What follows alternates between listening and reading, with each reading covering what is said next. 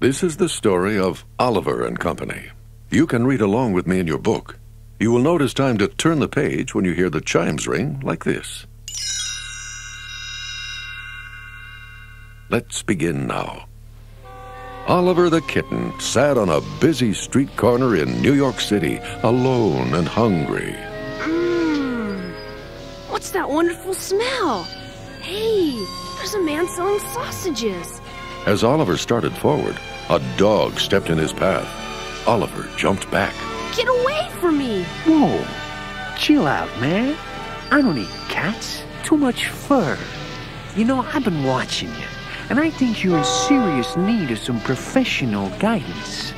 What do you say we team up and get some of those hot dogs? Oliver nodded eagerly. The dog moved in rhythm to a car horn. You see, kid, the city's got a beat. Once you hook into it, you can do anything. I can? Absolutely, positively. Suddenly, the dog let out a growl. Frightened, Oliver scrambled up the sausage man's chest. In the confusion, the dog grabbed a string of hot dogs and raced off. Oliver called after him. Hey, when do we eat? The dog laughed and kept going. Angry, Oliver followed him. In an old barge across town, a gang of dogs compared what they had found that day. Einstein, a Great Dane, proudly showed a broken tennis racket to a Chihuahua. Tito, look what I got. You call that loot, man? Here, check out this designer wallet. A bulldog looked up from his TV set. Ooh, shredded leather.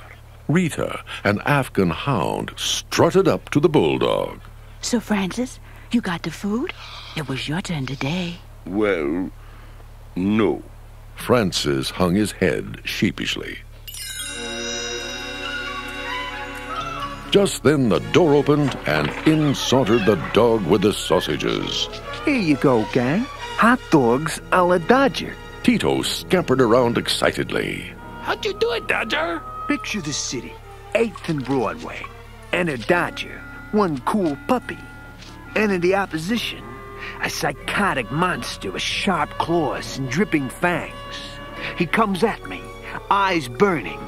Suddenly, there was a crash, and an object came hurtling through the ceiling. Tito raced around in circles. Gang war, watch out! The object climbed out of a laundry pile where it had landed.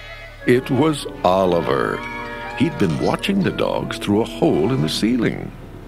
I'm sorry. I just want my sausages. Rita laughed.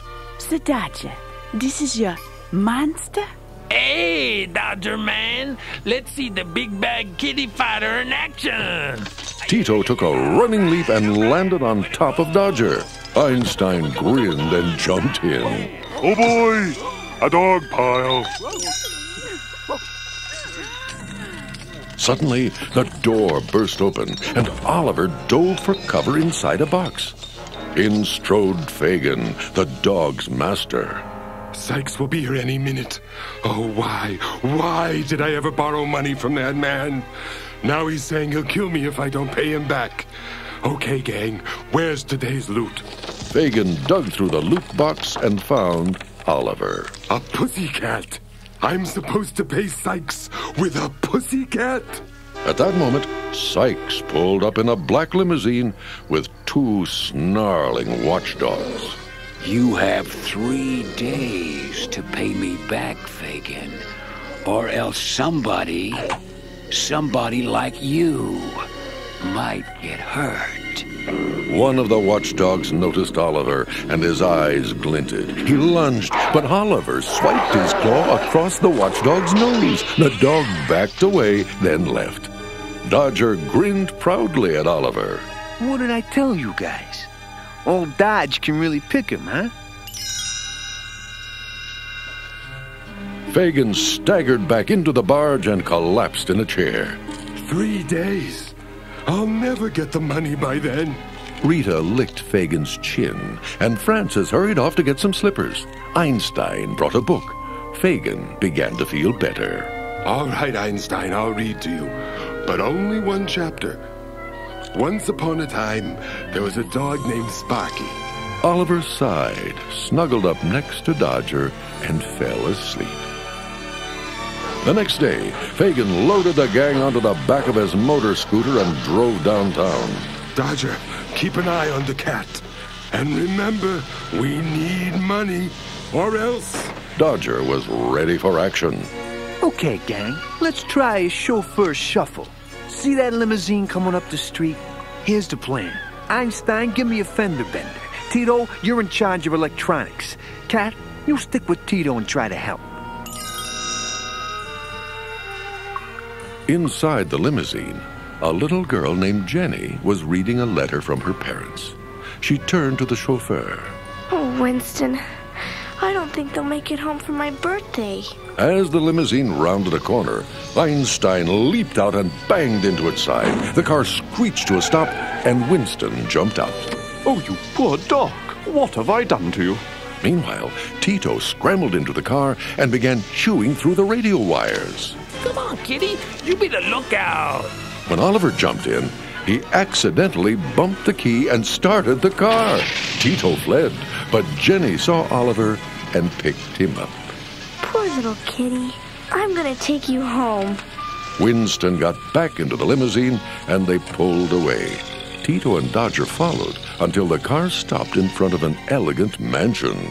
Oh, man, Dodger, they got the kid. We gotta bust him out of there. Don't worry, Tito. We will. Absolutely, positively. Inside the house, Jenny cooked breakfast for Oliver. I bet you're starved, huh? Here, you can use Georgette's bowl. She poured the food into a gold dish. When Jenny left to answer the phone, a fluffy lavender poodle sashayed into the room, frowning in disgust. Do you happen to know whose bowl you're eating out of? Oliver gulped. Someone named Georgette? Yes, just like everything else in this house. It's mine! A moment later, Jenny rushed back into the kitchen. Guess what, kitten? My parents say I can keep you. Isn't it wonderful, Georgette? You two are going to be such good friends. Jenny took Oliver to a fancy jewelry shop where she picked out a gold pendant. I'm having it engraved, kitten, with your name, Oliver, and your new address, 1125 Fifth Avenue. That afternoon, Oliver watched Jenny practice piano. He felt like he was really somebody's friend. It was almost too good to be true. The next day, while Jenny was at school, the gang crept into the mansion and went up to Jenny's room where they ran into Georgette. So, you mutts are here to rescue your kitten? I'd be delighted to help you. This cat's cramping my style. When Rita noticed how happy Oliver looked, asleep on Jenny's bed, she had second thoughts. But Georgette was already picking up Oliver. She stuffed him into a pillowcase. Now get going, mutts. Hurry, use the fire escape. The dogs took Oliver back to the barge. When they let him out of the bag, he looked up sadly at Dodger. I was really happy there. Why'd you guys take me? Hey, this place not good enough for you anymore, kid? Don't want to mix with the riff-raff? No, I like everyone in the gang. But there's a little girl in... Dodger, I just want to go back. Fine. No one's stopping you. Just then, Fagin walked through the door and picked up the kitten. I got 2 hours left, pussycat. How can I ever pay off Sykes? Fagin noticed Oliver's gold tag. Fifth Avenue. So that's where you've been. Your owner's probably worth millions. Fagin grabbed a pen and paper. Your tag gave me a brilliant idea, kitten. Let's see. Dear pet owner. Dear rich pet owner. When Jenny received Fagin's ransom note and map, she didn't waste a minute. Come on, Georgette, we have to rescue Oliver. She took the reluctant poodle and hurried through the dimly lit streets. At last, she rounded a corner and saw Fagin. Excuse me, sir. I'm lost. You see, I came to find my kitty. Your kitty? Where was Oliver's rich owner? Yes. You see, somebody stole him, and I brought my piggy bank to get him back. That's all I have. Fagin's plan had failed, and to make matters worse, the little girl was starting to cry. Fagin took Oliver out of his pocket. Look, I found a little lost kitten. Maybe he's yours. Oliver! At that moment, a car started toward them. It was Sykes. Zooming past, he opened his door and pulled Jenny inside. Don't be afraid, little girl. Your parents will pay plenty to get you back. Oliver watched the car speed away. They took Jenny! But Dodger and the gang were already off and running. Don't worry, Cat. She's your friend, so we'll get her back. Oliver, Georgette, and the gang followed Sykes to his warehouse, where they crouched outside the door. They could see Jenny tied to a chair inside an office, with Sykes looking on. When he stepped away, Dodger nudged Francis. You go in first and keep an eye on the monitors. Make sure the coast is clear. A moment later, Dodger and the others slipped inside the office. Oliver jumped into Jenny's lap. Oh, Oliver. They untied her and hurried to the loading door. But when they opened it, Sykes was standing outside. The party's over, dogs. Suddenly, there was the sound of a sputtering motor.